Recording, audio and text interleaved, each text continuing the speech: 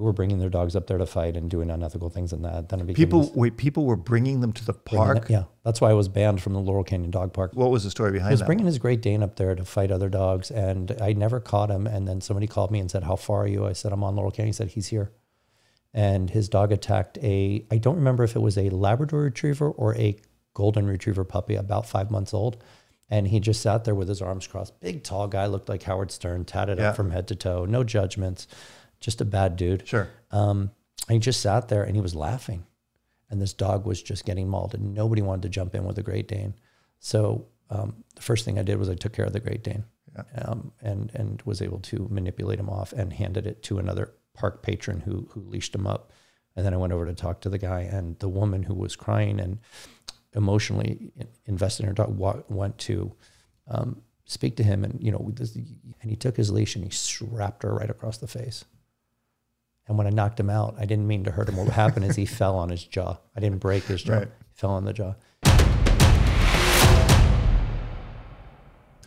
All right, Kyle, this has been a long time coming. It has.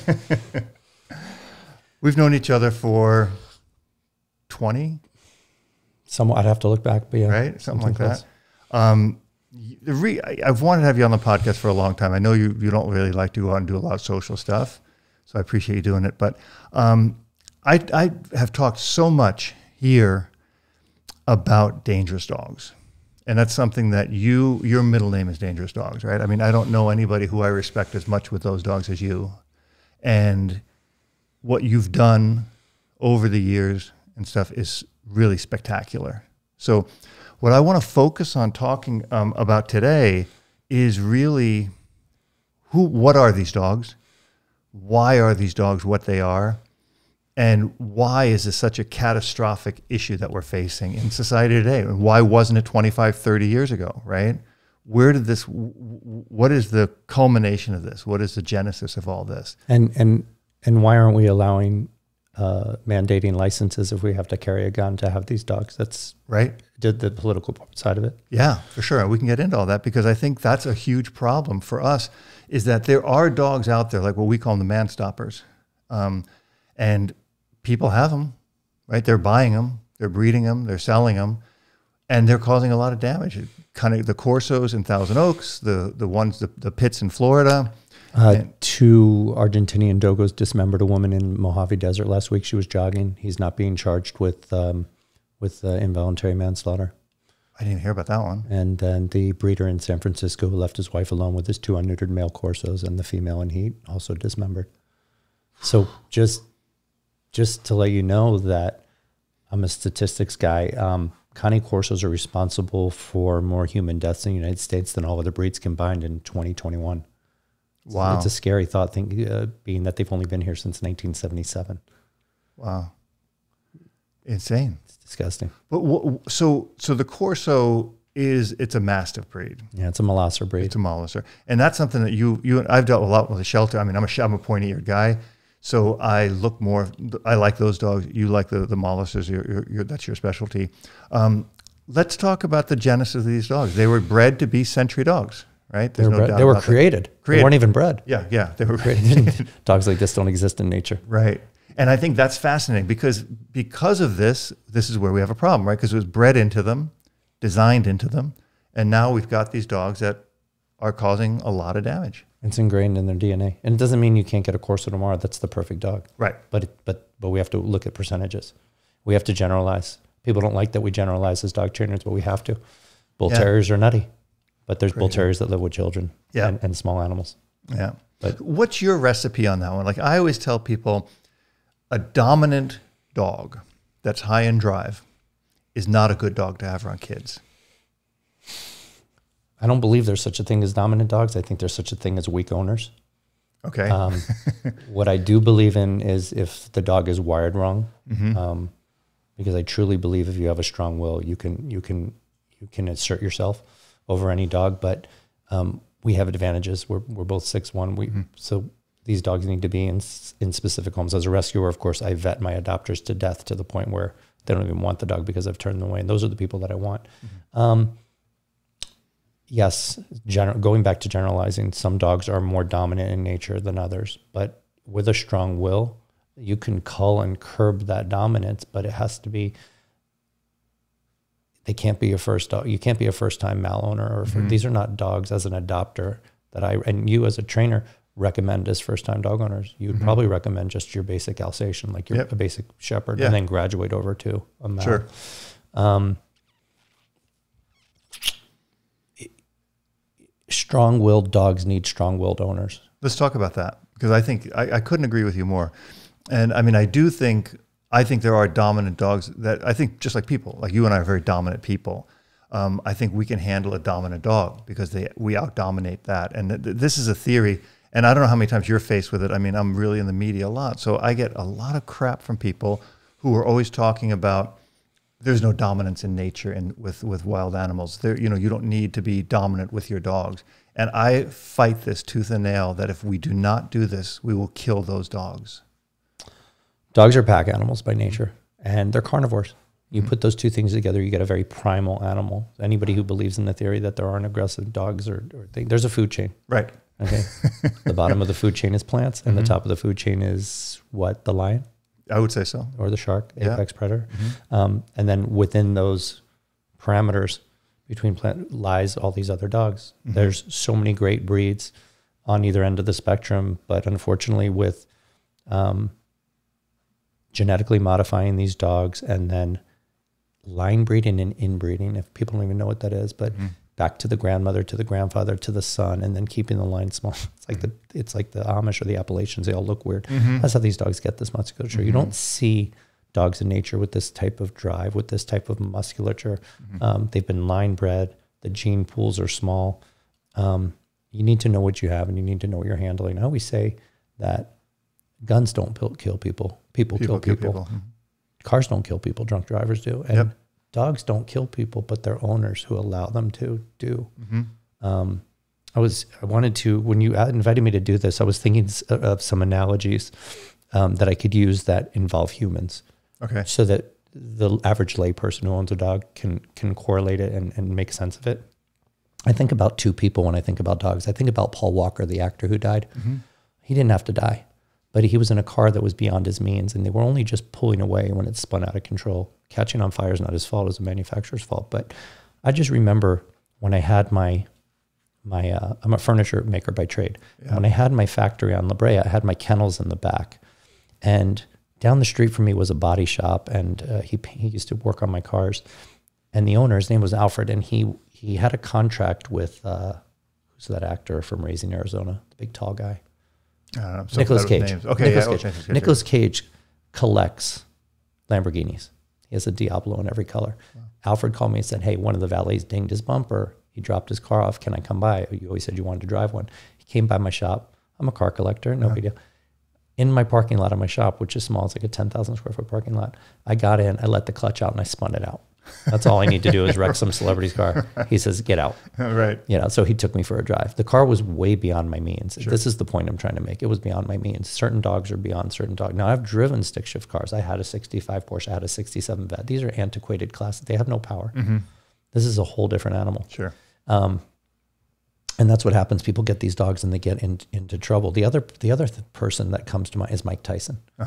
Mike Tyson beat his opponents before they ever fought. He beat him in the press conference, and he beat him in the ring, and he beat him in the stare down. What happened to Mike Tyson the first time he got beat? He had a lackluster career. Up and down, few wins, a few losses. And at the end of the day, with these dogs, you have to bully the bully. What happened with Buster Douglas is Mike Tyson got bullied. And I think you and I were talking the other day. We've talked about this several times. Yeah. We were talking about positive reinforcement trainers. The opposite of positive reinforcement is negative enforcement. And when I say that, people say, well, Kyle's a heavy-handed trainer. You don't want your dog with him. Who names a rescue called Smash Face? Smash Face is a play on Brachyphysalis dogs. It has nothing to do with the way I treat my animals. So you have to bully the bully. And when we talk about a positive reinforcement, that's when we want our dog to do something. Right. A negative reinforcement is when we're trying to stop a specific behavior, and people automatically correlate that with hitting, and punishment. Kicking, punching, punishment, shot collar.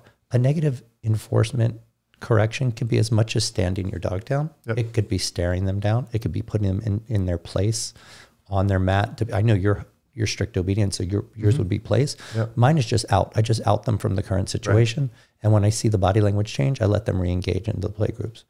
But I just wanted to, because we talk about this all the time, negative enforcement training is in no way whatsoever abusive. No. The abuse that happens with trainers happens at the end of the leash. It's not the prong collar. It's the person at the end of the leash.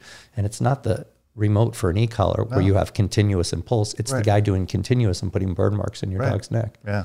None of these things help with aggression. They exacerbate it. See, I always talk about that. And, you know, I've been notorious, if you watch my videos, I have taken more prong collars and e-collars off of dogs when they have aggression and just put them on a slip lead. Right? I mean, you can do what everything. These things don't exist in the nature. Right. How is it that wolves, coyotes, dingoes, and lions are able to walk in packs? And how is it in downtown LA? You have a pack of mixes, mostly pit mixes. They find a can that a homeless person threw out with some dog food, and they're all sharing it. And why aren't they scrapping? Yeah, they're not genetically modified dogs. They're eating out of necessity. They don't have the power of these breeds that we're going to get into that are just.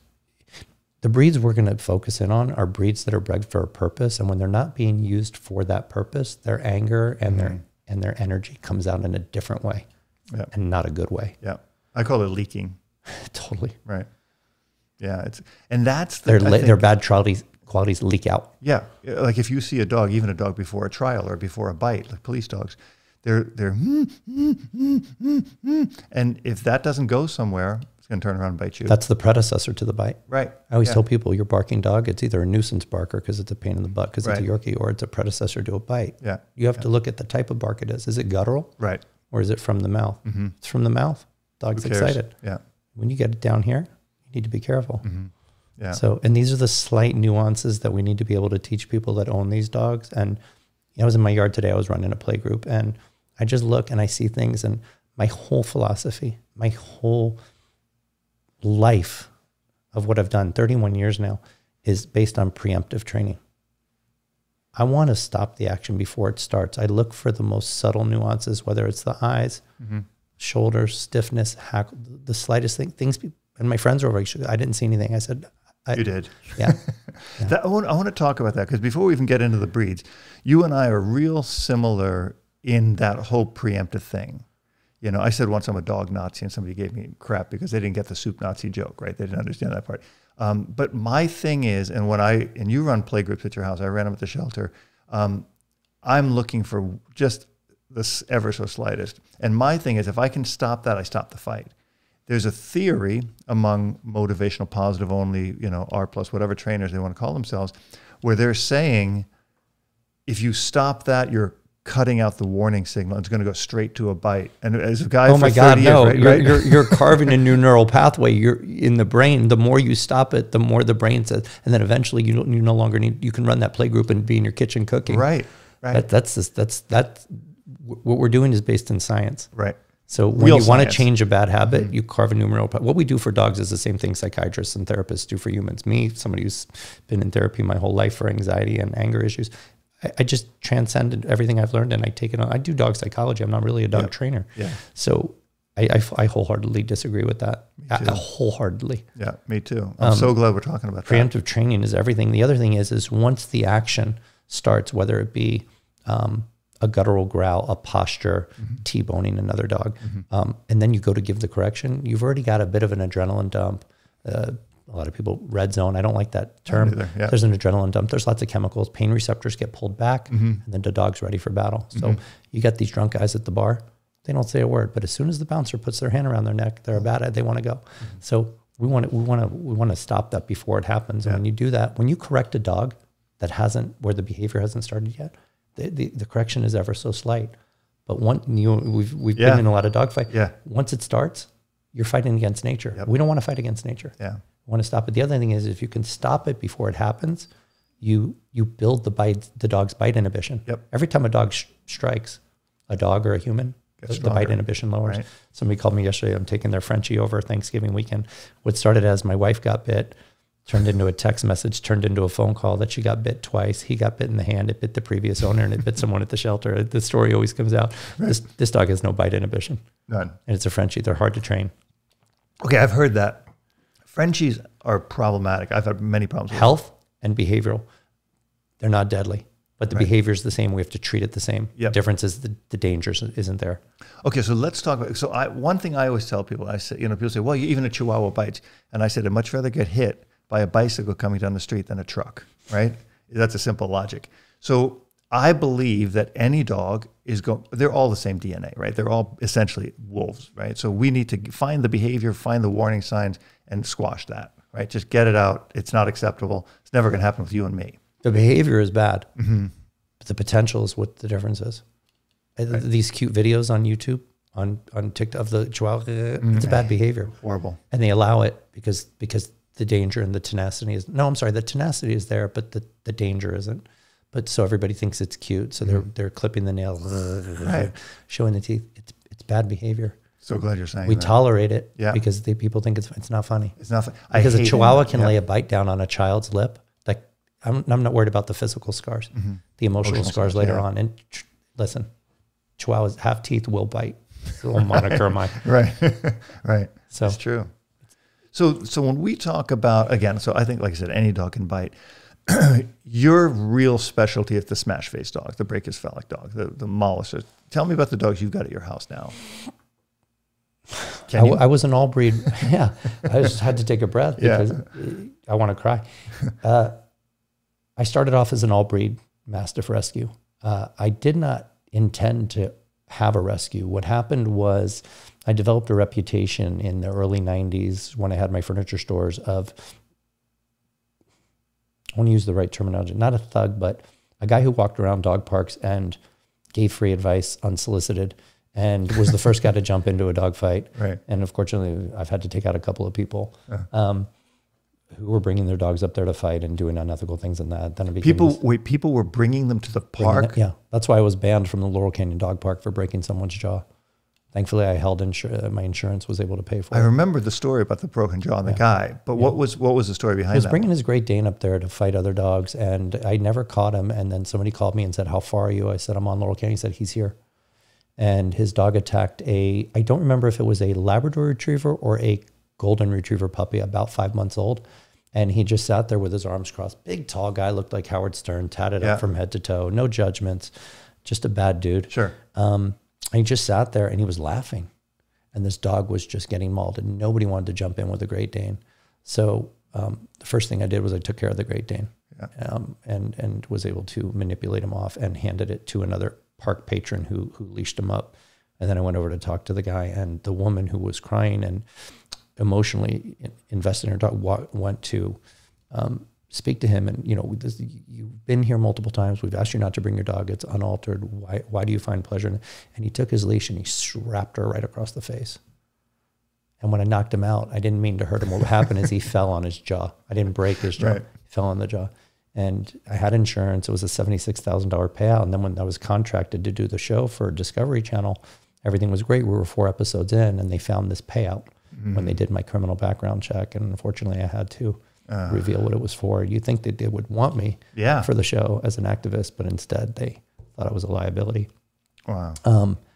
I did some security up at the dog park, and I started helping people with their aggressive dogs. And I was the first one to jump in and break up a dog fight.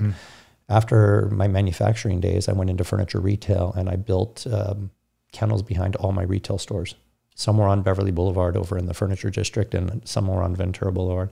And there was no internet, and just people started sussing me out and walking into my store and going, "Oh, I'm in the wrong place." I said, "What are you looking for?" "We're looking for Kyle." "That's me." "Oh," and they'd have a dog in the car. I remember one boxer, she said, this woman, Jerry, white girl, she dates exclusively black men. She says she can't date because her dog doesn't like, "Can I fix it?" And the dog doesn't like black guys. Doesn't like black guys. Okay, right. Whatever. Dogs see in black and white. It is what it is. It's not a racial thing. Of course and not, yeah. the darker the blacker person, most of what the dog sees is the white of the eye. Yep. The guy wears sunglasses and a hat, sets it off even more. So I said, "Where's your dog? What is it?" She says, "The boxer. Her name is Maya. She's in the car." "What do you drive?" "Convertible Mustang." I said, "Take me to your dog." She says, No. I said, "Take me to your dog." And I don't know how the dog didn't break the window. She had the window cracked about 3 inches, and the dog was on the window trying to get at me and stuff. I said, "You need to get away from your car because part of this is just resource guarding, and some of it is barrier aggression." I saw the dog had a leash on. With my right hand, I opened the door, and with my left hand, I pulled the dog out.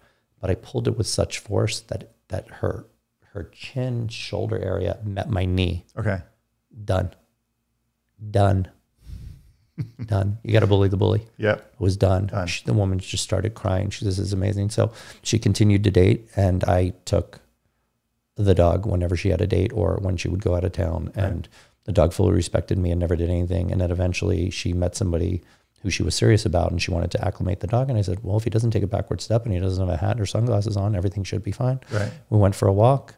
I handed him the leash behind the dog's back. I slowly stepped away. Next thing you know, he's walking the dog. As soon as I'm out of the picture, I told him to bend down and pet her. And I don't know if they're still together this day. I'm sure the dog is passed. Oh, wow. There's no dog that's too much for me to handle.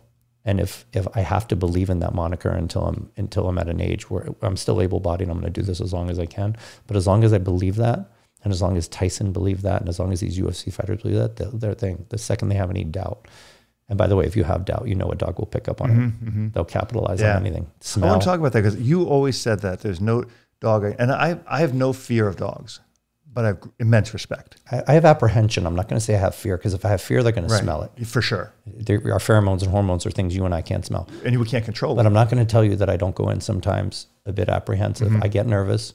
There's a video of me. You probably won't pick up on it for a show I did on Court TV, where I'm entering the house, and you can see me take... I had to calm myself because I knew the dog's bite history. It was a little pit. And it ran up onto their beautiful white goose down comforter when I walked it down, and it peed on their bed. I ended up taking the dog on a leash. I took it for a walk around their neighborhood in Los Feliz, and the film crew, I told them not to come with me because I didn't want anything graphic on film, but I came back with the dog on my shoulder licking me in the face. And they just need to be put in their place. So talk about that apprehension, because I think that's an important thing. Like, I have immense respect for dogs, but we also know that a dog only has one tool, and that's their mouth, right? And I've seen you work very dangerous dogs, and it's highly impressive. I mean, to me, it's extremely impressive the way you do it. You're not heavy-handed. You don't beat up dogs. You don't choke dogs. You don't alpha roll dogs. I've never seen you do anything. You don't need to like alpha roll a dog. The mouth, you're talking about the mouth. The mouth is the most important thing. When we want to lower the bite, every dog that comes to my house gets the roof of their mouth massaged, their gums massaged. I pull on their canines. I hold their mouth shut. I hold their mouth open. I don't pill my dogs with American cheese. I put it down their throat. And if I'm comfortable enough and the mouth is not too wet, or my hands are dry, or if I have a paper towel, I'll even pull on their tongue a little bit. You want to desensitize the mouth as possible. I do that with every dog. I do that with every dog that comes in. Janet's back. And then we have an intruder.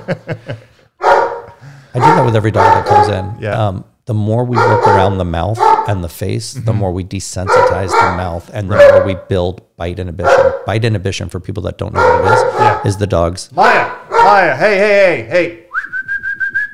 Quiet. The dog's... bite inhibition is the dog's ability, not physically, physiologically, meaning physically and mentally, to hold back on the pressure of the bite. Dogs that mouth when they're young, when they mouth too hard, people don't know this when they're puppy. You need to say, ouch, ouch. You need to fake cry. You need to pull your hand away. You know what the best thing to do when they're mouthing your hands when they're puppies? Make a fist. Or give them something they can't get their mouth around. Build their bite inhibition, so when they're 2 years old and they become who they are and they start feeling their oats, the mouth has been desensitized to humans. If you don't teach that at a young age, and you buy a Corso and throw him in your backyard and think he's going to be a lab 2 years later, he's not. How much of that do you think bite inhibition? My theory is always it's learned so early on from the mother biting on the nipples, the mother pushing him away, playing with the other puppies screaming, running away, or whatever. And the dog learns, okay, this is not a behavior that's bringing me any benefit.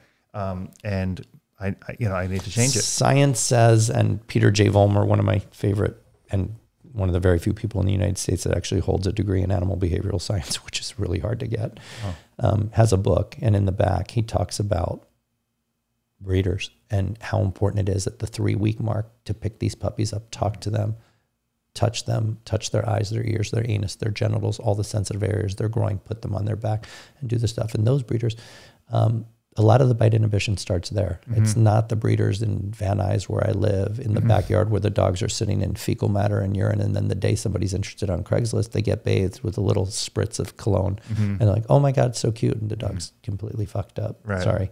But there's that. And then there's, you know, the legal age to sell or adopt a dog from an agency is 8 weeks old. Right. I think dogs need to stay with their mother into the 12, 13, 14 weeks. Oh, you do believe that? Okay. I really do. Okay. I really do, because the puppies really don't start playing and wrestling and grabbing the necks and giving each other signals. At 8 weeks old, they're mush. I mean, I think I mean pugs, whatever. I'm talking about the breeds that we're talking about. Yeah. I think one more month prior to adoption. And by the way, when they're 8 weeks old, it's pretty hard to. It's pretty hard. But at 12 weeks, you kind of know they're doing. You can see who's got what and where that dog is going. Critical rearing. It's the same thing as children. Yeah, I agree. And let's get into that structure idea, because that's the one thing that, when we talk about these dogs, like I've got this theory. I've seen people take dogs at a really early age, like at 6 weeks, but they're trainers that are really trying to condition and bond stuff. My thing, I still go with the 8 to 9 week thing. I think that's a really good pocket, but you have to know how to control that dog, and 1, not beat up on that dog, and 2, not let him get away with stuff. When I got Goofy at 9 weeks, he was horribly food aggressive. I mean, he would just But that's a genetic thing, right? I'm going after all the other puppies. Now I'm going to go part after of his DNA. Maybe his other litter mate wasn't. Exactly. So I mean, obviously, you don't beat the dog up for that. You know, you hand feed. You work through hand feeding, like you know, touching his mouth, holding bones while he was eating raw marrow bones, fixed. But when we get into these, I hate to say it, but these unsuspecting owners of these breeds, like the Presas, the Cane Corsos, the Mastiffs. They're not unsuspecting. They're entitled, and it's a trend, and it's a status thing. Okay. I think you're being kind. Well, I mean, I think a lot of it is ego, right? I think a huge portion of it is ego. Like, I want the biggest, toughest dog because I'm a real tough, but you're not tough, right? I mean, tough is walking around with a little mini dachshund and a little chihuahua. You're cool, you're tough. Like, we could be cool with any dog. I don't need a big dog. But you like big dogs. I like big dogs. We can carry ourselves. I think these people that I see, and I'm not casting aspersions, but these thuggy kind of looking guys, you know, with their pit bull on a chain, I've got a huge problem with it, right? I got a huge problem with it. I have a problem with the hyperdoodles running around Whole Foods. I have worse problem. These dogs are a mess. Yeah, a disaster. Right? Untrainable. Totally. Yeah. I mean, the Labradors, and everybody's got a fake service dog. Untrainable. My dad lives in Newport, a little higher end than we are here. It's Doodleville when I go down there. And every restaurant I go to, I'm a dog. I want a pet. I can't. Yeah. They're either nippy, bitey, they're on a Conco, or they're so hyper, or they're scared. Yeah. Yeah. I mean, I think it's a disaster. But dogs, we want our mate, our significant other, our furniture, our cars, and our dogs to be based on what we like aesthetically. But a beautiful woman is not dangerous, nor is a beautiful piece of furniture like we're sitting at. With the dogs, it is. And they're not toys. This isn't a game. And anybody watching this podcast that wants to look up statistics by death by dog in the United States, it's more than any other country. It's mainly Corsos. I love the breed. You'll hear me bash them all day long, but I'm going to tell the truth. I do the same with the Malinois. I know. And then people think we don't like them. Well, you own one, but you bash them. Yeah. No, we're realists, and that's all we are. I preach this all the time. If you want to know about a specific breed, the worst thing you can do is talk to the breeder. Because the breeder is like your resume for work, and it's like your dating profile on Tinder. You're going to put your best foot forward. Right. If you want to know about a breed, you talk to a breed-specific rescue, because we're going to tell you everything the breeder didn't do. But then people say, yeah, but I want to go to a breeder. And I say, where do you think I got my dogs from? Right. Yeah, for sure. They all eventually came from a breeder. It's better to get a 2-year-old dog from me that I know everything about than an 8-week-old dog from them that at 2 years old, you don't know what you're getting into, unless it's you at 2 that can handle it and curb it and cull its those behaviors. And we talked about this upstairs before we got on film. Every individual dog and every individual human only has so much capacity. I don't know how many were in Goofy's litter, but I can tell you they're not all on his level. And I can tell you that some have no food aggression. I can tell you one is probably a couch potato. I can tell you one is probably aggressive. Right. Your brothers and sisters? Yeah. You're all different? Yeah. All different. Everybody. And that's the thing, you know, I've had so many chats with breeders on the show, people who specialize in breeding, not breeders. But you don't know, like they say, oh, you know, we want the line from this and the father, and we want to watch this one. But they'll watch and they'll see, okay, this dog has had 10 litters and this is what we see. But in the 11th litter, you could end up with a dog that's completely different, right? You'd never know what you're going to get. It's just like if you know, like if 2 great athletes marry and have a baby, no chance that the child's going to be a perfect athlete, right? He could be a nerd. But people always think that that's the There's no best way good to go. and bad breeders. There's ethical and unethical breeders. I agree. That's great. And then you can have a backyard breeder breeding Corsos, and you can have a litter of 8 and 6 are amazing, and you can have a triple purple ribbon $10,500 Corso import, and 8 of those dogs would be horrible. Right. You just don't know. Yeah. Dogs are individuals, people are individuals, but at the end of the day, for this conversation that you and I are having, we have to generalize. And because you deal with so many males, I've only dealt with one mal. I couldn't get her adopted. I'm sorry, it wasn't me. It was my ex-girlfriend who pulled the dog. She couldn't get her adopted because she couldn't show her because she was so reactive to other dogs. And she called me. She says, would you show her for the next meet and greet? They have a nice silver shepherd, you know, those silver ones, male, neutered. I said, yeah. I said, how have you been showing her? She says, on a leash. I said, what does she do? She goes for the neck. So she lived on a residential street that had very little traffic because it was a cul-de-sac. And I told them, the adopters, when they got to the house, I wanted them to park across the street. This is Kim. I think you knew her. I said, I want you to park across the street. Don't knock on the door. I don't want to set off a barking frenzy. Just text me when you're outside, and then come outside by your car with your dog. And then I took, what was her name? Can't remember her name. She was a beautiful mal. And I took her and I got to the front door of our house and I just let her off the leash, and she made a beeline across the street to the other shepherd, and they started playing. You know why? No restrictions. Because there's no restrictions. Right. People ask me what causes leash aggression. I don't know. I don't know the science behind it. I know how to fix it. Leashes. I have no idea. All I know is in the wild, we don't have bark collars. Yeah. We don't have leashes. We don't have barriers. We don't have plexiglass. We don't have chain link fences. These things don't exist in the wild, so we don't get these issues. I'm embarrassed to say, but I spend a lot of my time on TikTok. I haven't turned my TV on in about 6 months. But you don't have a TikTok account. I don't have a TikTok account. I'm anonymous on TikTok. Maybe I should be a TikToker. I could do makeup tutorials. Yeah, we could do them together. Yeah. So I'll do hair. I was on TikTok this morning. I saw a great video. It was a German Shepherd and a Golden Retriever, and it was a veterinary clinic that had a huge sliding glass door. These dogs wanted to kill each other, and then the vet tech opened the sliding glass door and they played. Right. As soon as he closed it, they went back. Yeah. These things don't exist in nature, and what we've done to these dogs, I'm big on walking my dogs off leash, and I know it's against the law, but the leash is it's such a there's too much traffic. We live in the city. Yeah, I follow the laws, but the leash is the cause of so many issues. I wish I knew the science behind it. I mean, I just think it's the frustration. It's all that energy that travels down that leash. We're not allowing them to meet naturally the way they would, where they run up on each other, they snip. Yo, you're a male. Oh, you're a female. Oh, we're good. Yeah. I agree with you. I mean, I've seen it again at the shelter. I mean, I respect what you do with your dogs.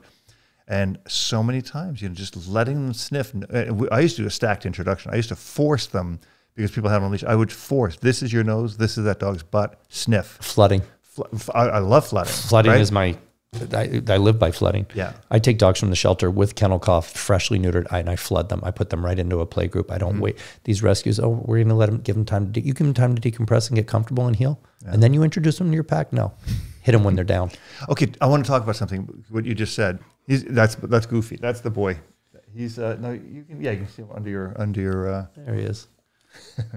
He's almost 13. He's going to be 13 in March. And he Schutzhund what, 3? No, he Schutzhund 1 in protection, Schutzhund 2 in obedience, and 3 in Mondio ring obedience. Okay, so and did his face get on camera?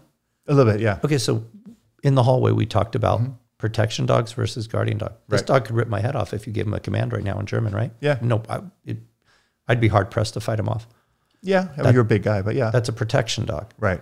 People say they have a guard dog. We talked about that. A guard dog is a dog left unattended in your yard, usually unaltered, usually a male, female, whatever. Right. And then people think that it's not. You're not going to be able to out that dog on command like this dog. Yeah. This dog isn't going to go after anything that's not a threat. No. Those dogs do. They have no discernment. Yeah. And then we start getting into these breeds, these Presas, Corsos, Neos.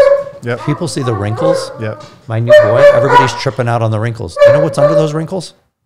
A shredded, ripped. Right. Well, because the Corsos, right? The kind of Corsos. The Neos, the wrinkles are there to protect the dog from back in the day when they were in the... You know what a gladiator dog is? These dogs used to be in the ring. I was telling my girlfriend the other day, these dogs were bred to fight off God. Now, if these guys didn't have a shield and anything, they'd be dead. Yep. And again, this is how the court gesture and the kings and got off. And this was in ancient Rome. This is in Italy, Spain, long before bullfighting ever existed. These dogs were going up, and this was your punishment. Also, you go up against these dogs. These are Molossers, and there's still a lot of theories out there about where Molosser breeds come from. Did they really come from wolves like the shepherd, or did they come from bears like some of the? Oh, I never heard that. Yeah. So a there's lot a of the theory DNA. Yeah, and that's why bears get parvo. I've never heard this. Yeah, there's so many weird. Because look at all the dogs in nature: hyenas, dingoes, Shiba Inus, coyotes, and wolves, right? And all the similarities. And then look at the Molossers. Yeah, I see. I never knew that. Yeah. Where did they come from? So I used to belong to molosserworld.com, which was a paid. Now it's free, and just we won't figure it out while you and I are on this earth, but eventually they're going to find out where these Molossers came from, because nature just didn't intend anything to have this type of power. Cane Corso has this 765 to 780 pound bite force per square inch. Per square inch meaning from the mandibular fulcrum point to the nose. Frenchies have a strong bite too, but the nose is so short they can't generate the power. 790? It's insane. Bone crushing power. Bone crushing. With a natural aversion to strangers. Sketchy at night. Well, all dogs have bad vision at night. But then you harness the potential with the tenacity. Yeah. With the lack of training, with unqualified owners that are either in over their head financially or mostly physically. They're buying dogs that are beyond their physical means. Yeah. And emotional means. I was some labs are beyond people's physical means, not because sure. their aggression, but because of the energy level. Jack Russells. Every breed has its own specific. Every human. I'm not a racist. I'm a racialist. Yeah. And I bag on my own culture as much as I come from a very self-deprecating culture. I'm Jewish, but the thing is that every breed, just like every human, has a trait. And with a Jack Russell, if you're not going to the dog park, if you're not hiking, doing trails, and you don't have another dog or two to play with, you're going to lose the bottom of the feet of your furniture. You're going to lose your sneakers. I used to say this when I was doing the play groups. I used to be very, very, very reluctant to put shepherds with Mollissers. And people go, why? And I said, because they dance different. Different energy. Right? Like if I take somebody from let's say, I'm not going to say black or white, I'm going to say an African, somebody from Rwanda, right, which I've visited Rwanda. A real African. Right, a real African, a real Rwandan, because Africa is a continent. So we're going to talk about the country. Right, talking about the country, Rwanda. And I'm going to pair them up with somebody from Sweden. Right? And I'm going to say, go dance. Is that even fair? Right? But that's what people don't get with dogs, right? We've genetically bred them, manufactured them to be something that's very different than it started out with. And now we're going to introduce them together. And I had a huge issue with people who would say, just put them together.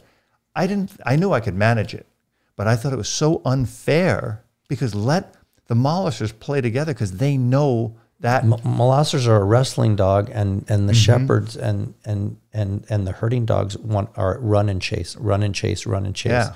My dogs don't run and chase; they want to wrestle. Yep. Shepherds hate wrestling. And that doesn't mean that your shepherd and my Molosser won't wrestle. Right. Because it's one-on-one and it's you and I controlling the situation. Sure. You talk about different people. I took there was a privilege at my factory. I kept TVs in my wood shop for my employees to watch World Cup. I had to remove the TVs because I'd come home and it'd be a bloodbath because half my carpenters were Mexican, the other half were Guatemalan, and the other. So instead of making furniture, they're fighting over whose team scored what goal. It's just craziness. And dogs are the same way. Yeah. Like breeds recognize like breeds. If you go to the dog park, pit bulls always pick out the other pit bulls. There's always a husky chasing another husky. Huskies are a chasing dog. And then you've got your Molossers. They're body slamming. They're throwing their butt into the other. They're T-boning each other. One's got one on its back. Sometimes they lay their body weight down. It's a different energy. My house is all Molossers. And I started out, when I got Goofy, I had a Shar-Pei. And I had two Shar-Peis. I had one that was a killer, and then I had Silly. And when I got Goofy, he learned to play with Silly. So when you watch him, he butt checks. Right? Yeah. He learned that at 8 weeks old. He learned to butt check and body slam from Silly, who was a Shar-Pei, which is Mollisser. I love the butt check. It's one of my favorite things to watch. My favorite thing to watch when I bring a new dog into the program And when I know my dog is ready to go is the first time they play bow. Yeah, I love watching that. Once you get the play bow, you're good. Done. You're golden. Yep. I can go in and make my pasta and I can do my thing. Right. I leave my back window open so I can hear if anything's going on. But once you get that play bow, you know, you're good. Yeah. So when you talk about these dogs and you don't take dogs, they're just a friendly dog, whatever, you're getting the ones that nobody can handle. My rescue is for medical and behavioral mastiffs. My dogs all have bite histories except for my personal dogs. I have a 0 bite history with the city and the county. I've been doing this for 31 years. My dogs don't bite. If I have to give sanctuary to a dog that I think feels too dangerous, I do, just so I can keep that record clean. Sure. And I've never done a behavioral euthanasia. I just don't believe in it. Yeah. Unless they're wired wrong. I had a dog that was redirecting on itself. It had a brain tumor. I let it go. It was a Frenchie that had removed somebody's digit, picked their pinky off.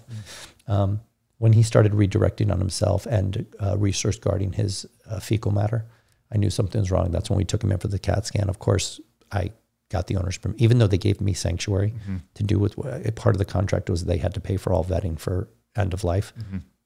And even though the 10-year contract was not up, you got a dog that's redirecting on itself, just isn't right in the head. But that I don't consider that a behavioral youth. I don't know. I agree. I think we can, we have enough tools and we have that we can keep these dogs going. But how many other people can do that? Like how many other people can take a Corso, a Neo or something like that and work these dogs? I mean, even bigger than you, you're my size, you're a big guy. That I know, I don't know. And it's not my size, it's my will. But what you can't do with these dogs is you can't meet like force with like force. These dogs don't take correction well. They will defend themselves. I try and verbally correct the dogs as much as possible. Use distractions, use sound. If I have to get physically involved, I will. Okay. But I try not to. Because you'll get a dog that won't back down. And then you find yourself at the other end of that. Have you ever done that? Have you ever found yourself in that situation? Yeah, I mean. Yeah. Right. Sherman Oaks Hospital knows me by name. So I'm missing part of my calf. I'm missing part of my heel. My hands have been surgically repaired, as everybody knows. But I've been there. But I try to avoid it as much as possible. Every time a dog strikes, it lowers its bite inhibition. Right now, the Frenchie that bit the wife 2 times, really strange bites. It was when she was walking away in the calf. So he's an opportunistic biter. So until I meet the dog on the 22nd, I told her that she has to turn around whenever he's behind her. But I asked them if they had carpet or hardwood floors. They said the house was a combination. I said, when she's on the hardwood floors, I want her to stomp her foot down. I want her to send her dog reeling backwards. And if she walks and the dog follows, I want her to turn around until the dog no longer follows. It's a really strange strike. The calf, twice, no trigger. So I mean, I think it's I've seen it. I've seen it in shepherds. Need to figure it out. I've got, you've seen steel toe shoes? I got steel heel. Wow. Yeah, I walk away from my dogs. I want to know. Yeah, I'm sure you do. Yeah, with your dogs. I got one of my, I got my calf grabbed one time, but I'm interested to meet this dog because I'm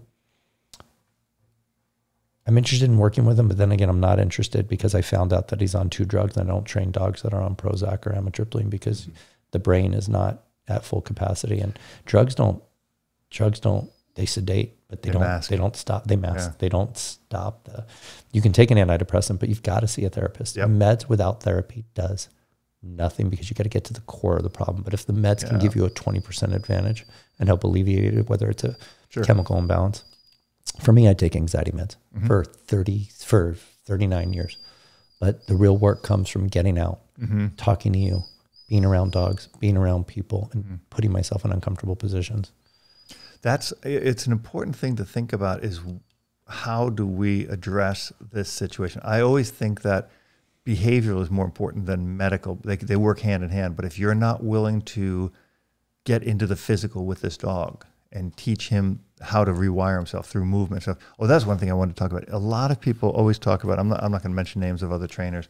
One person's very famous who always says, well, the dog needs to be tired so that he won't do this and that. And my theory on that was always like, well, if you open the door and the dog goes out or he's wherever and he's not tired, you got to be able to control him. Like I want to control my dogs in drive. I think a tired dog is a good dog, but I think it's a piece of the puzzle. It's not everything. Okay. So do you, what's your approach with that? Will you before you train the dog, get them tired, or would you just take them right out and just let's go and do this? Again, we're dealing with aggression, because right? I don't do obedience. Right. Well, you do behavior though. I do behavior. So the only things that are important to me are leash aggression and recall. Okay. My sits and downs and stays, I usually refer out to a friend of mine or friends or other people, but I want to lay down the groundwork for them to be able to work with the dog first. I think behavioral becomes before any tricks. I agree. And I have a client's dog in my house right now. She goes, is she giving 5 or speaking? I said, no, I don't want her to find her voice. Your dog has separation anxiety. That's the last thing I want. And the last trainer the dog was with taught her to speak. And I'm like, no. So I have to work all the way against that now. Yeah. Because they leave and the dog, they come back, she's panting, she's overheating, her tongue is curled up at the end, which is dangerous. The crate bars are bent. I've got her now in play groups. They don't have another dog. But tired is one key. That's exercise, but then there's socialization, there's stimulation, and then there's the most important one, which is boundaries. We have to set strict boundaries. I have everybody's yard has 3 fences, your back fence, your left and your right. My dogs don't go near my fence. They don't go near the fence line. When my neighbor's dogs bark, my dogs don't go near the fence line. They don't. They're not allowed to. If I have a male and I just got him in and he's freshly altered or unaltered and he goes to the fence to pee, okay, whatever, that's nature. Right. My dogs aren't allowed near the fence line. I don't allow it. It's fence fighting is my pet peeve. I hate it. Yeah. Fence fighting is and the fact that my neighbors don't even say a word. So I just don't allow my dogs to engage in that behavior. I'm on my, training for me and for you, we've been doing it for so long. It's not training anymore. It's a lifestyle and it's a maintenance ritual, and it just becomes part of the daily grind. Who goes in the door first? Who doesn't? And a lot of that too is because I see you with these dogs, they're kissing your face, you got them on your shoulder, you're laying on top of them. I always say this, I try to play guitar. You see guitar there? I suck at guitar. I suck. You can't be good at everything, Robert. No, I know, but I suck at guitar, right? I love it. I mean, in my deepest soul, I want to be a rock star, but I can't. And I always think, like you said, we've been doing it for a long time. I really don't think it's about how long you've been doing it, because I've been trying to play guitar since I was 16, way before I ever wanted to get to dogs. I think... What about these prodigies that pick up a guitar and listen to music and play by ear? And that's what I'm saying. So I don't believe you really need to go to a school to learn to be a dog trainer. I mean, I never went to a school to be a dog trainer. I have a course online to teach it, but I don't believe you need it. I think if you're a natural dog trainer, I don't need a certificate. I don't need any initials behind my name. You need on-hands training. You need on-hands training. And you might be... And that's what people hire based on. Right. I mean, your master's degree in a business might get you further. Yeah. But at the end of the day, when all other trainers are failed, they reach out to the Kyle Schwabs and the Robert Cabrals. Yeah. I'm a last resort. Yeah, I mean, I think it's so important, this whole picture of, are you a natural, right? Because you can learn to play guitar, and, in 10 years, if I took lessons, I'd probably be a decent guitar player, but I'm not. But as a dog trainer, it just feels. I go on a feeling, like those people who pick up the guitar and can just play anything, and they just get it. I also am not musically inclined, and I always wanted to just play acoustic guitar. Yeah. You should buy one. It's therapy. I feel... that's the word's not allowed anymore. I feel just it's awkward for me. You mentioned something a minute ago. You said the dog on your shoulder. I love putting dogs on my shoulder. I know you do. It puts them in an uncompromising position. It makes them uncomfortable. Their feet aren't on the ground. So they're super uncomfortable. So they look to you for comfort. Then when you bring them off your shoulder and you hold them here and they're against you, pigs, they hate being held. That's why they squeal. Or rabbits. The second you put your arm under a pig or a rabbit's feet, that squealing goes away. So, the most famous whisperer, we're not mentioning him, says you can't put a dog on your shoulder. Dog can't sleep on your bed. Bullshit. Yeah, I agree. My dogs sleep on my bed. Oh, that's what I want to talk about. Right. So we've got these, like, I'll tell people. If they can't sleep on your bed and they can't be on your shoulder, then how are you and I talk? I should be dead, essentially. Yeah, for sure. Like, I believe a dog, like in my house, we had a little dachshund. He'd walk on the table. I'd give him whipped cream. And my dogs Goofy's on top of me in the morning, licking my face. And I know you do that with your dogs. So I think we sometimes have rules for what we have to tell people to get them to get that position in the pack or within that dog. And there's things that we can do that other people probably shouldn't do. Do you agree with that? When Vegas, my 11-year-old Frenchie, doesn't let other dogs on the bed, I physically remove him from the bed. I let the other dogs up, and then he comes and he finds his spot, and his spot is next to my pillow. Yeah. He doesn't rule my house. I rule my house.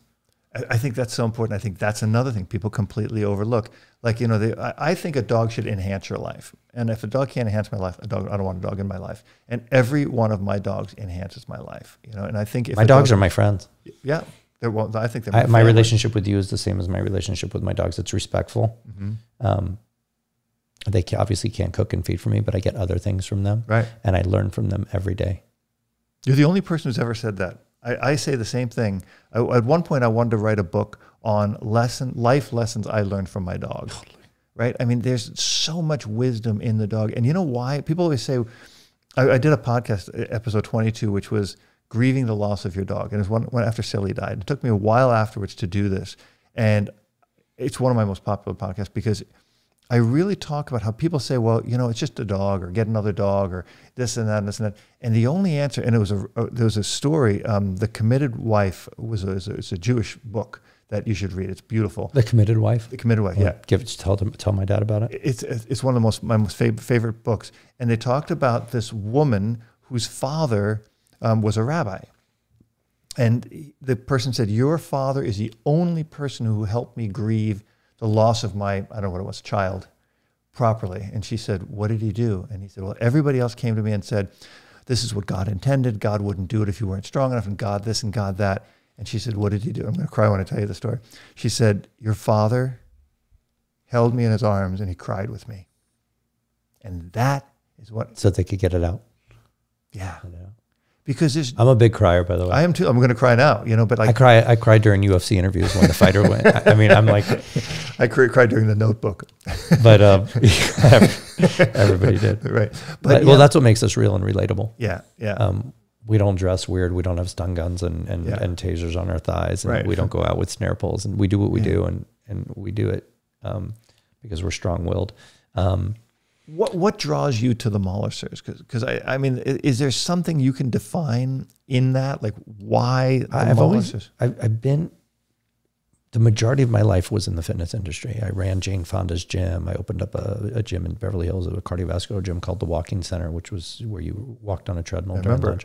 I worked for Precor. I worked for Life Fitness. I worked for Quality Gym. And then I ran a couple of fitness stores. And my first dog was a boxer. I love the athleticism. My second dog was a boxer. My third dog was a dogo. As an athlete and for cardio and hiking, I wanted that kind of dog. From there, like we talked about before, sparked my natural ability of the go-to guy at the dog park. I was 19 years old. And I was training people's dogs. No charge. Yeah. No business card. Right. It was just like, go see this guy. He's got a furniture store. It's right on the bend of the thing. And people would walk in. Oh, I'm sorry. I'm looking for a dog training facility. This is it. That's funny. I'd take them to the kennels in the back. What draws me to the Mollisers are, it's not an ego thing because I don't take my dogs I know out. you don't. You have no ego. Yeah. I went to... but do you like their look? I went out yesterday to get an acai bowl, and I took a 5-month-old Frenchie. I don't need to take my Corsos out. I don't need to prove anything to anybody. Why do I like them? Well, I don't like the yeast and the Cheetos and the Fritos smell that comes out of their face. I like the challenge. I like when people tell me I can't do something. I've always been that way. When I can't achieve, when I had my furniture stores and you can't do this, I did it. And I like dogs that people tell me that are unfixable, and I fix them. I don't throw it in their face. I just fix them. I put them in a home, and then I send the previous home a picture of the dog in the home. It's a challenge. It's rewarding for me, and it's fulfilling. I make a living doing something that I love. You can't ask for anything more than that. It's not a job, right? I always say I don't really have a job. I never had a real job. Unfortunately, my life is based on advocacy, and it's not, for me, it's not a money thing. So I need to manage my finances better and charge for what it's worth. But most of these dogs are relinquished to me, so the money's just not there. But the people who are super dedicated and want to put it out will.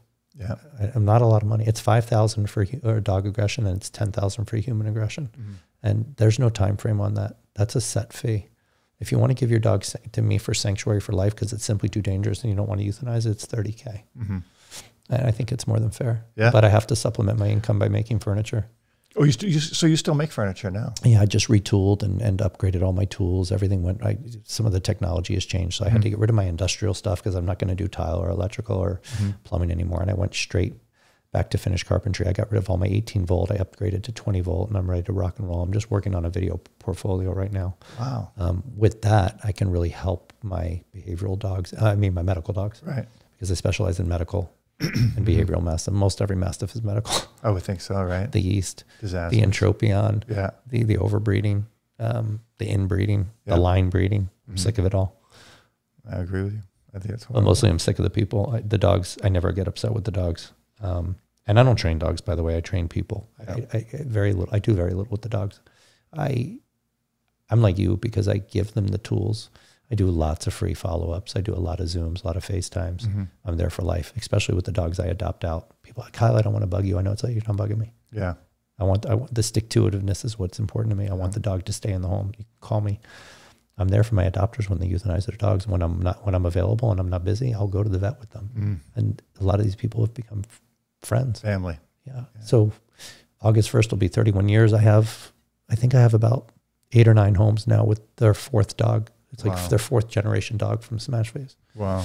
So do you think you'll keep going, or do you think you want, like, I just want to retire. I mean, I've done so much. I'm burnt. Financially, I can't. And as long as I'm able-bodied, I don't think with the anxiety that I suffer from, I could ever stop working. Right. I'm going to work till the day I die. I want to work till the day I die, but I want to kind of. But you're back down. Yeah, you know, I want to, like, I'm going to get a puppy. But you're working smart. I work hard and you work smart. Wow. So when we're off camera, you need to tell me how that works.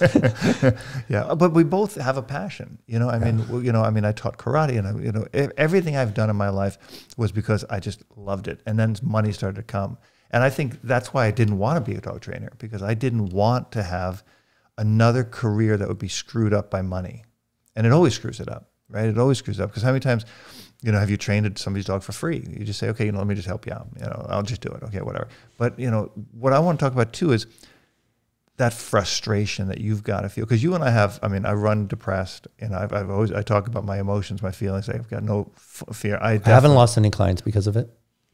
No, but how do you run low and I run high. Yeah, I have the anxiety, you have the low. Yeah. But my thing is this frustration with people. Like this letdown with people. I always feel. I started to say. Have you become cynical? Well, I'm very cynical, but I always tell people. They said, "Do you get disappointed?" People, I said, "Not anymore," because everybody starts at a 0, so they can't go any lower, right? So everywhere they go, it's like a step where it's sad. You've lowered your expectations. I've had to, because I have to. It's the worst thing, because you feel like I see people get dogs and I think, why'd you get that dog? Or why won't you correct that dog? Or why won't you give that dog structure? Or why won't you do this or that? And I hate the what's and the whys. The what's and the whys is what kills me, because dogs don't live in what's and whys. They live in do's. And I think that's so important. But how do you deal with one that? thing we haven't made, the dangerous dogs is a negative subject. We haven't mentioned our amazing clients that pay and follow our instructions and live a happy life. We haven't, because everything skews towards the negative. Everything. But I have clients that literally hang on every word. Yeah. And I've successfully, look, there was a blue Cane Corso named Buffy living in Baldwin Park. The next door neighbor had a black pit bull. The next door neighbor was at work. Both families were at work. The black pit bull jumped the fence into the yard of the female Corso. The female Corso dismembered and killed the black pit. The Corso was not confiscated. What's it called when they take impounded? Impounded. Thank you. Impounded to the thing. The dog was rescue only. They wouldn't even let the owner take it out because it involved a death. But it wasn't the owner's fault. The dog jumped into her yard. But these are Molossers. Yeah. So people think they got a badass pit bull. You haven't dealt with a Corso. Right. Right. Yeah. You're dealing with a whole other animal. I pulled the dog because I have access to rescue only dogs. And I put that home in a dog with another dog. And I put it in a home with a guy with one leg. He was a Iraqi veteran from Desert Storm. Wow. And so far, I don't know if she's still alive, but last I talked to him, no bite history, no fights. I didn't put him with another Molosser. He had a black lab. But what was your thinking on that? My thinking was the dog hopped a yard. There was nobody to intervene. It was her yard. And he possibly, because he was a male, may have attacked her or maybe tried to mount her. And at the end of the day, Corso pit bull. No. Yeah. I mean, do you find it interesting? Like, one of the fascinating things to me is I think that throughout the world, like my mom, I think of strong women. I mean, I think women really rule the world. I mean, in so many ways. They rule us. They rule us, right? I mean, you and I'm stronger than my wife, but she completely rules. Well, right? But that means nothing. But in the dog thing, I always loved when I did play groups to start out with a strong female.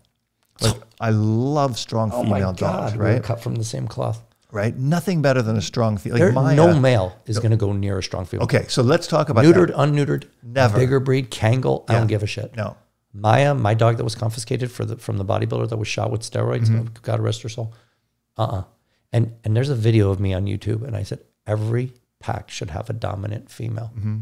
Nothing happened when she was in that yard. Yeah. Male dogs respect females. Dogs. You get 2 males. It's always a problem. It's a war. Yeah. And 2 females is a disaster. That's a war right? too. 2 females is a disaster. That's a war too. But you know what? I'm very heavily laden in females right now, and everybody's good. We're all good. Really?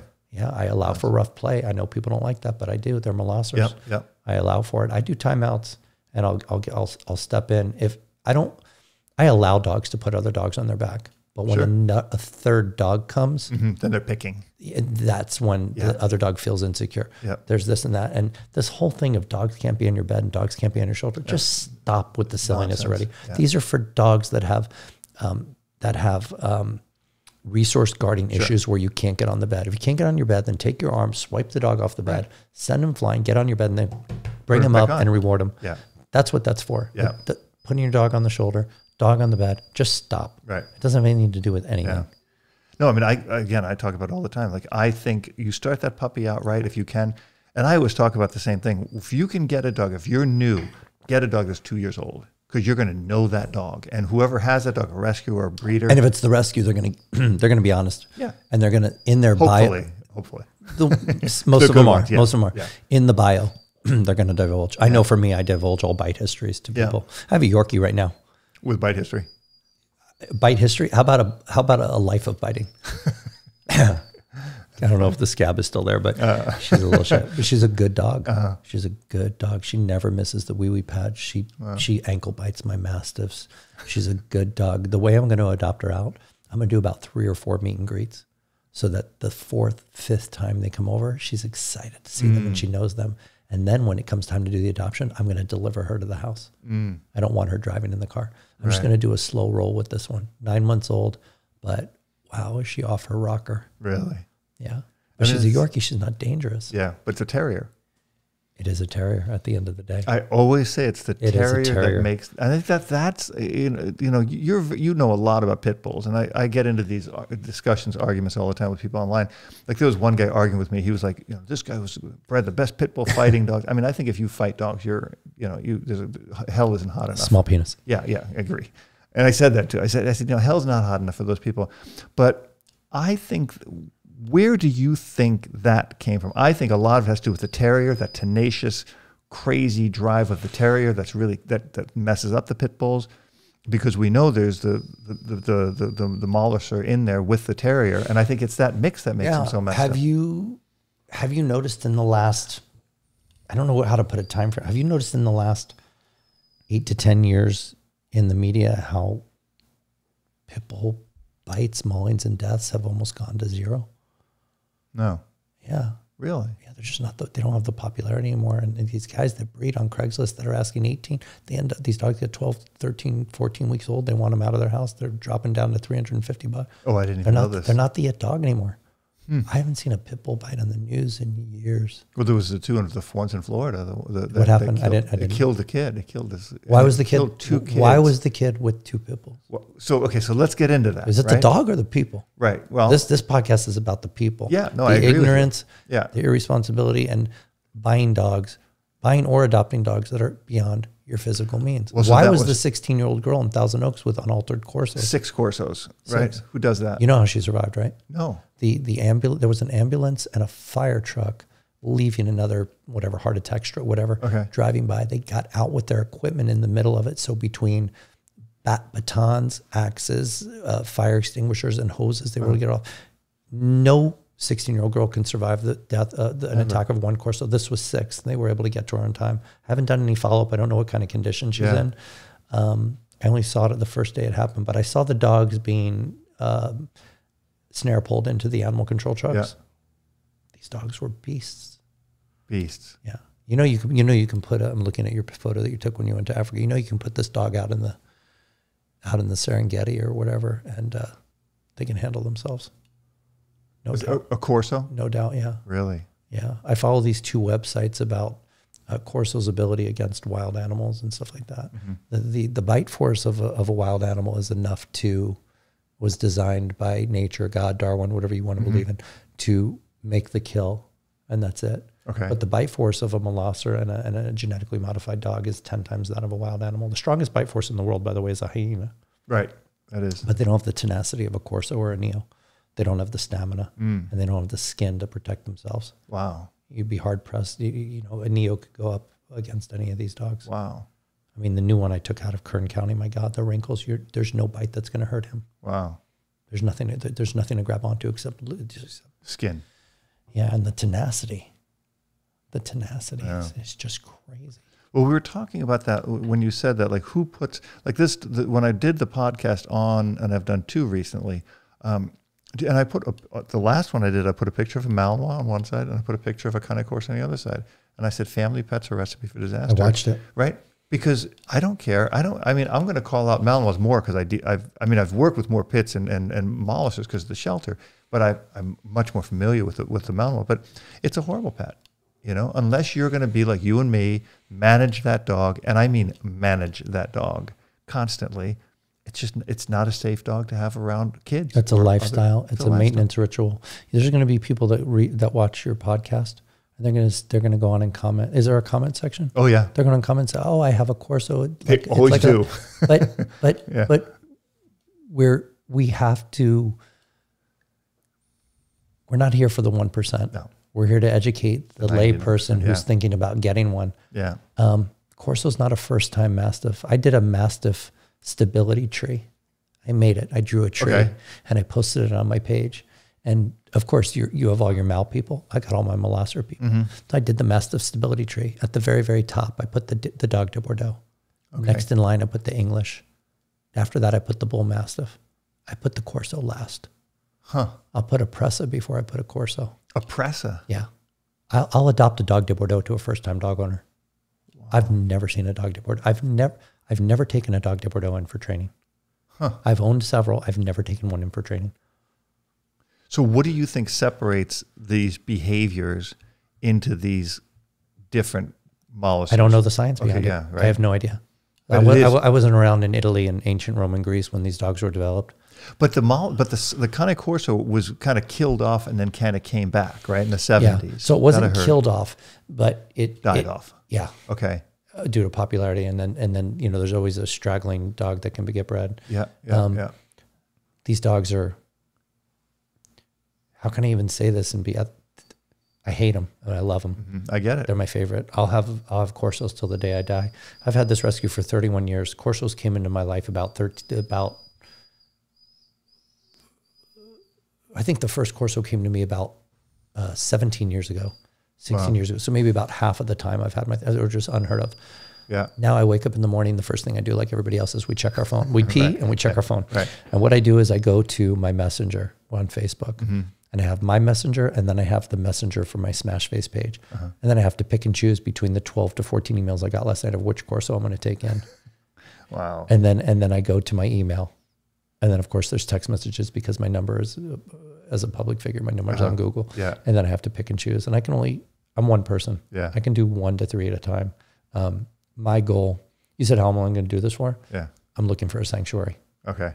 I want to give sanctuary to Corsos. Uh-huh. And so you want to build a sanctuary that you can own and run, and you can take Corsos in. Yeah, I'd like to do all my behavioral there, and then I'd like to do my medical there and end of life hospice there. But what I want to do is I want to be able to do a higher volume because this trend is just getting started. I mean, the shelters are. When I was up at Kern County pulling out the Neo.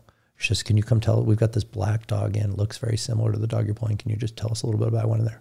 Beautiful black crop-eared Corso, thick, nice male. Let me put my hand right into the kennel, unheard of. Super nice dog. I don't know if I'm going to go back for him because I'm full, but It's crazy. Unless And the fear bite is the worst bite. There's no worse bite. The fear There's bite. nothing worse. I was picking up a dog in my yard about 10 years ago in the corner. It was a Corso mixed with a Shar-Pei. One was same litter, backyard bred. One was perfect. The other one, it was dark. And I should have just put a slip lead, but it was dark. I wanted to go to bed. I was in my boxer shorts. Wow, did it lay it down? I mean, it laid it because the fear bite, it's like a baby rattlesnake. They don't. For sure. There's no discernment. It's full force. Right. Boom. And right there. And wow. But, I picked him up, got him in. And the dog's in a home and they love him. But it's crazy. For me, the most dangerous dog in the world for me is a bull terrier, British bull terrier. The hook nose ones, right? Those Spuds Mackenzies. Spuds Mackenzies, yeah. They're just gnarly. They're just not hard, right? Chainsaw with 4 legs. Yeah, they're gnarly. And then I'm going to get a lot of hate on this one. And I know there's a lot of good ones out there. Rotties. Yeah, Rotties can be gnarly. Boy, they have an aversion to strangers, very similar to the Corso. Corso, definitely the most dangerous. And then as far as dogs go, I love the breed. I'll have another one. But as far as dog aggression, there's no dog that can even touch an Argentinian Dogo. Dogo Argentino, yeah. Forget about it. The ability, it's crazy. The athleticism mixed with the tenacity and the musculature. Have you seen the size of the Dogos coming in from Europe now? Insane. We're at 140 pounds. They never were that big, right? I mean, they're usually 100 pounds. No, because the Americans got a hold of them. But bigger's better. It's crazy. It's insane. I wanted to, we're talking about positive reinforcement versus negative enforcement. Yeah. I just want to make sure that everybody knows that negative enforcement doesn't imply pain, hitting, yelling, or screaming. A negative enforcement can just you and I standing our ground. Yeah. Spatial pressure. And if we're during this podcast, if Goofy gets off and he's all trying to kiss me in the face right now, and you just, hey, knock it off. That's a negative reinforcement. For sure. That's a negative enforcement. Well, people, so the one thing I always did when I was teaching in my courses, and if anybody watches my stuff, I never use the word punish the dog. I hate the word. And science uses the word. A dog wouldn't even know what a punishment would mean. I always say that I always correct dogs. I correct dogs. I'm a micromanager with my dogs. I micromanage every single thing they do. I don't like the way you're laying. I don't like the way you're sitting. I don't like what you do because I want you to be perfect, right? That's just how I feel from my martial arts background. That's why I was able to walk in your house and nothing happened. No, nothing's gonna happen, right? If you walk in with me, Maya will bark, but that's it. You pet them and you're done.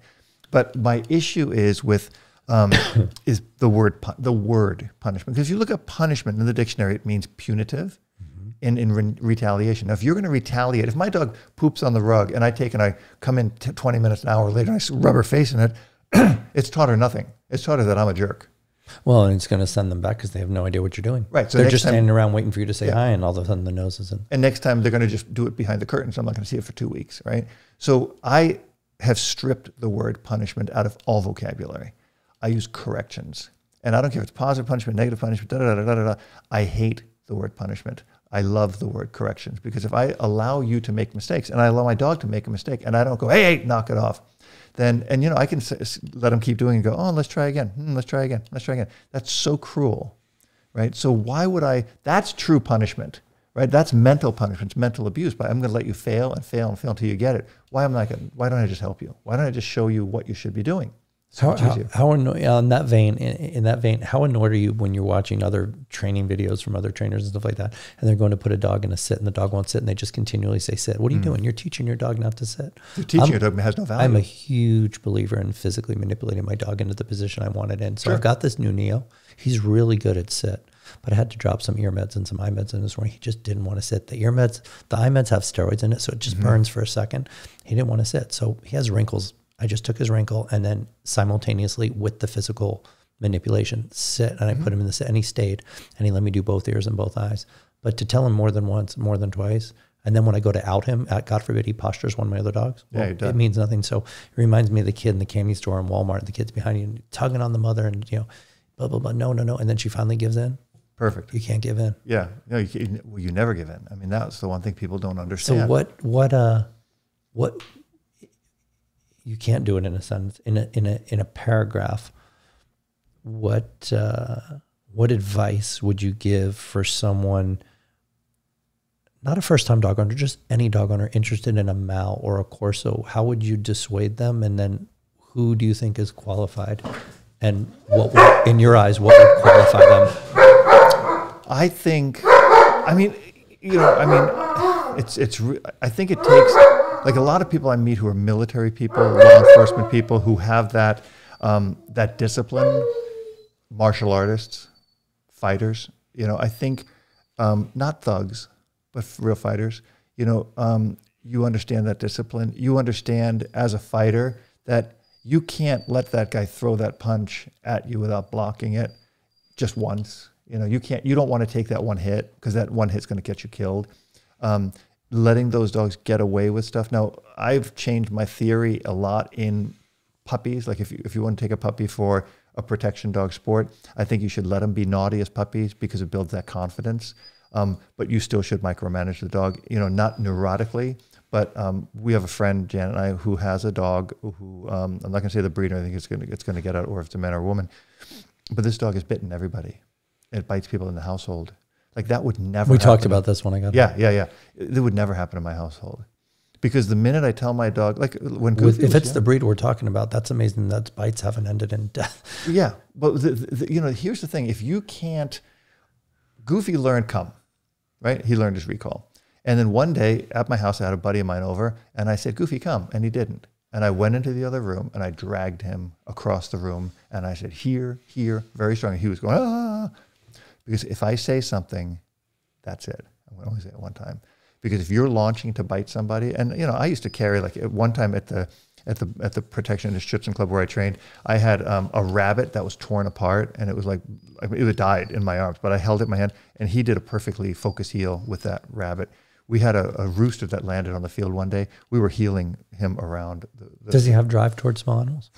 Yeah, he's a mammal. He's crazy about it. Like if he sees a bird, he's going to go flying at it. If there's a bird on that grass there, he'll go after it. It's amazing. If I say stop, he'll stop. My fence line in my yard is wood. The old dog ear. Dog ear pickets. Yeah, picket. It's amazing. So I have a lot of foliage in my backyard. It's unbelievable to see these Neos and the athleticism when they see a squirrel. It's really, you see these dogs, you think they're lethargic. You would, yeah. No, you don't know what's under those wrinkles. You have no idea. Well, Dwayne can see a bird in the yard. He doesn't care at all. If it's a dead duck and he's going to go get it, he's going to get it for retrieving, But it's crazy. You see those differences. They see squirrels are insane. Dwayne sees squirrels like, I don't care. I have a Corso named Faith that she's staying with me forever. I'm giving her sanctuary. She hops 6-foot fences without touching them. A Corso? At 140, yeah. So I'm working on my yard is segregated in half. I have my classic cars on one side and the dogs on the other. I don't want them scratching on my cars. Right. So I'm underneath my Jeepster the other day, and all of a sudden I just hear a thump. And I look up, and she come over to say hi to me. I was on the creeper on my back with grease on my face. She's licking me in the face. And I just look up and I'm like, how? Yeah. How? And how could I ever place her? Yeah, because LA City, LA County, 6 foot is the ordinance. The only higher fences are people that live in the hills that have a retaining wall in the back, but the sides of their house are still going to be at 6 feet. So she's not going anywhere. Wow. That's great. What advice do you give people who want to get a Corso? I try and dissuade them as much as possible. And if they fight for the dog, then we do a trial. But there's so many things I take into consideration. Are they male or female? What size are they? Do they have a fighting background? Mm-hmm. Do they understand anything about martial arts? And if they were to be attacked, I used to teach self-defense for dogs. I used to have these classes. The classes dwindled down to we're so small. I was doing one-on-one, and then it just kind of went away. Nobody wants to pay. Does the average person know if they're on the street what happens if a dog grabs them in the arm? No. There's only a couple of things you can do. But I try and dissuade them. First of all, my Corsos don't go to anybody who hasn't owned one before. Mm-hmm. But if they've had a Rottie or a Borbal, whatever, I'll consider it. Mm-hmm. It's always a tough thing. You can't have one unless you've had one. And when do you get your first one, right? I let somebody else go to a breeder. Yeah, right. I want to keep my your reputation. Yeah, my record. Yeah. Well, you have a great my reputation is shot. Forget about it. But I want to keep my record. I want to keep my record clean, and I do that by putting people through the ringer. It's weird as an animal behavior, running a rescue too, but my bios are so long when people get them. Mm-hmm. They're like, wow, you really took a lot of time. But a lot of it is boilerplate, cut and paste from another Corso. Got it. And then I just tweak it pertinent to that specific dog. Right. But everything is in there. Really? I mean, it's a contract, man. And if you read it and you're still interested, then you're all right. Yeah. I just got my first turnkey Corso in, the one that was tied to the bumper of the Escalade. In Malibu, right? And I had this kid. He's amazing. He's adopted 2 pits from me. And one died, Ginger, and his other one, Bonnie, is still alive. And he's been begging me for a Corso for about 10 years. But the kid is about 5'7", 125 pounds. Wow. And I get this turnkey Corso in. I never put him on Vet Finder or Adopt a Pet or Rescue Me. I just called him and said, you need to come over. That's awesome. So he's really happy. That's awesome. You know, on a good note, they're out there. The good dogs are out there. But for the purposes of this podcast, I know we were trying to portray them for what they are to keep people safe. And then hopefully, you know, we're not Robert. We don't have millions and upon millions of followers where people are going to reach out. But if we can touch. Well, I mean, I do have a lot of followers, and I do think people will see it. And I mean, I think and then send it to people, and then share it. I mean, I think that we have to understand that dogs can be dangerous. Pit bulls can be dangerous. Shar-Peis can be dangerous. Malinois can be dangerous. And every time you're going to hear somebody say, "Oh, my pit bull's never dangerous," I've got 6 pit bulls and they never bit anybody. But that's not what we're talking about. I mean, I'm not talking. Well, more than dangerous, we're talking about deadly now. Very deadly. I don't want to do it on the podcast because it would take time. But God, my God, if you and I just Googled right now, death by dog. I think we should talk about that next time. I would really like to have you. Well, we don't want to scare people. Well, but I do. I mean, I think people should be educated, and people should know that that a dog, it's a wild animal. You're bringing a wild animal into your house, and if you have a kid there, or a small animal there, or an elderly person, that person is potentially at risk. Why do people think just because they're domesticated, I hate that word, domesticated, that they won't revert back to what nature intended? They're carnivores. I mean, tell you something, if Goofy got out and you couldn't find him in a week when he's hungry, he's going to catch something. He'd be fine. A quail, a squirrel, he's going to sneak up on something. Doesn't matter, yeah. He's going to revert right back to the way nature intended, even though he's been hand-fed his whole life. Yeah. At the end of the day, he's a dog, and people don't understand how primal they are. By the way, I don't do toys at my house. Do you see any toys here? Don't do toys. Okay, another thing I talk about. You have 1 dog? You have 2 dogs? You can do toys. Yeah. You want to do tug of war? You win. You take it. But other than that, there's no toys. My dog's toys are me and the other dogs. Yeah. Well, my dog's toy only comes out when we're going to train. There's tug toys, so we'll train. But that's for a purpose. For a purpose, yeah. There's no toys there's no. No, you want to go out to dinner with your girl and you want to come home and just know that so-and-so's on the sofa, this one's on my bed, and I know where everybody is. Yeah. In my old place before Jan and I got married, I had cameras. I knew exactly where every dog, where Goofy and Maya would be at what time and what they would be doing, because it's easy to know. It's not hard to figure out. I'm just strategically set my house up, and I'm at peace when I leave, and I know I'm coming home to peace. Yeah. All right, well, look, I'm going to let you go back to your home in peace. Do me a favor, come back. For sure. I guarantee you people are going to be looking for more of this. I'm going to link your YouTube channel, which you have. There's nothing on there. No? What can we link? Where can people find you?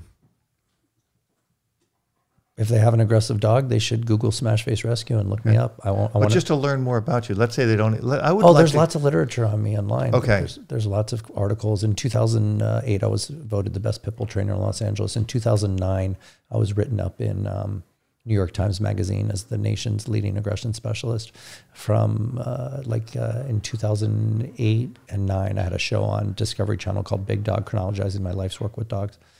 Wow, my name is out there, but I'm controversial like you, and people either love us or hate us, but we're here to help. And I think at the end of the day, we should just mention one thing, is that this podcast is a positive podcast, even though it was on a negative subject. Oh, I think it's I think everything I do is positive. I mean, everything has to be, because giving people answers they need or information they need, because without that information, then it is negative. Information is key. It's like not correcting a dog. It's negative. I find that the most negative thing ever. Yeah. So, but come back. I know people are going to try to find you. I think people should research you, because I think, in my opinion, I think you're the foremost authority on these smash face dogs. These dogs that. Without sounding pompous, I feel like I am. And when you feel that way about yourself, you succeed and excel. And it's not just me as a dog trainer; it's as an actor, a model, whatever you do. I agree. You got to feel you're the best. But there's people out there that feel they are, that aren't. I agree. No, there's a lot of them. But you and I aren't trash talk. You know what I love about this podcast is 2 trainers who we're polar opposite. Yeah. You're Schutzhund, my roots are in rescue. Yeah. I'm Molosser, you're wolf pack. Yeah. It's so different, but we can sit here and it's amazing how opposite, but yet how we share so many of the same values. Yeah. Well, I mean, I think good trainers, I have so many friends who are good trainers. So do I. And I respect them. I love talking with them. The ones I can't stand are people who are going to get on talk crap on the There's online. no need. There's no need. I mean, Robert, honestly, how many homes have you been in where they've been through 2 or 3 trainers and you fix the dog in a session or 2? Yeah. I always tell people, don't let me be the first person you call. Just if nobody else can figure it out, because there's so much business. There's an abundance of business, plenty, yeah. right? I mean, like I refer everything out. I don't take any clients at all. So I think people, trainers should get together. I think, balanced training, the idea of really being able to work with dogs, use your tools, use your knowledge, use corrections, use that approach. Everything I do with the dog starts with a toy and a treat. Where it goes from there, that's up to the dog. Well, and being able to reach out to you the other day on the recall. Yeah. Because it's just not what I do. Right. But I can't get the client's dog back. Mm-hmm. But you're talking about something I just don't practice. Right. So the dog is balanced, the dog is stable, and the dog is social, and I fixed the separation anxiety. Amazing. But the recall's not there, so I'm using all the techniques that we talked about. Yeah, working? She's super ADD. Yeah. So she's a puppy. It's hard. Yeah, it's hard. It's not easy. I mean, usually, recall, there's a friend of mine who's a trainer who said that when you teach a dog to retrieve, a Labrador, for example, it's a natural behavior for the dog to retrieve the item. It's not a natural behavior for the dog to hand it over to you, right? And the same thing, it's a natural behavior for a dog to come back to you, but it's not a natural behavior for that dog to stay or do it when you want him to. Right. And so you have to always condition the behavior in with the, with the other stuff. My favorite dogs, and I know you've had dogs, are the ones that when you're at the dog beach road that come and check in on you. Yeah. You don't check on them. They come and check on you and then go off and do then their leave thing. Again. Yeah. And then they look for you. I love that. I love that connection. Yeah, it's a great connection. So we all share a common love and respect for that animal. There's cattiness between rescue groups, but there's not a lot of cattiness between trainers. I find a lot. Do you see it? Yeah, I see a lot. I mean, mainly because of my social media presence, I see so much crap. Like people, like I've got a couple, I'm not going to say the names because it doesn't give them attention, but they'll start to go, you're a horrible, like I've got this Akita that I was training and I was kind of firm on him because he's a big, powerful dog, and I gave him a couple of corrections, and this woman says, well, Robert doesn't know what he's doing with the dog. He's just making the dog more aggressive. Well, this dog wouldn't hurt any dog. But when he started out, I started when he was really young, but as an Akita, we know that's going to come in. At some point, that aggression is going to show its ugly face, and it's either going to be people aggression or dog aggression, or both. And he started showing it, and we had to work him through it. In the series that I put up, I kind of journaled this, but now the dog's 2 years old. The dog, he has it on an e-collar, he walks it. A buddy of mine, Joey, owns it. No issues. But these people are so catty because they see your position, like, the notoriety you've gotten, the notoriety I've gotten. And then they think that the way to get attention, maybe they took some social media course or something online, is to find somebody who's really good and tear them down. I've had people make videos about me. Eminem said, Eminem, the rapper, Eminem said, you've got enemies, ... It means you're doing something right. Yeah, I agree with that 100%. He's the guy's a philosopher. Yeah, no, it's brilliant. I mean, you're not going to have enemies if you're not doing something, if you're not getting people's attention. Totally. So come back. Let's do another one.